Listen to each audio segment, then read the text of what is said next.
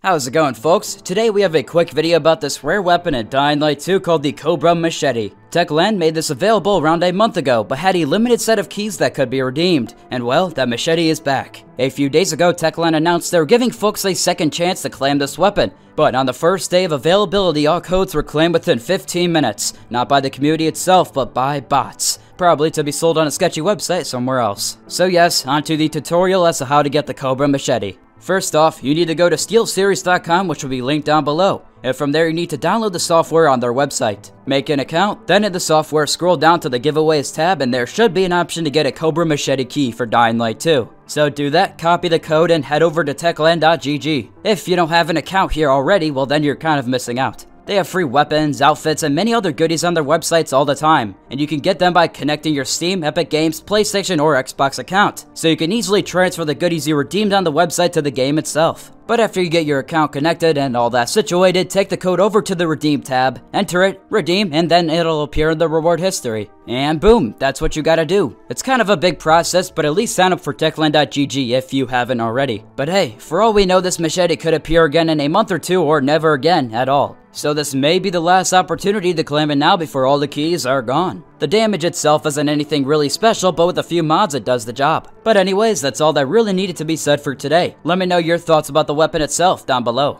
I personally do think the snakeskin on the weapon itself looks a little blurry and low resolution, but it's alright. Thanks for watching, folks, and be sure to stop by for the next one. Peace.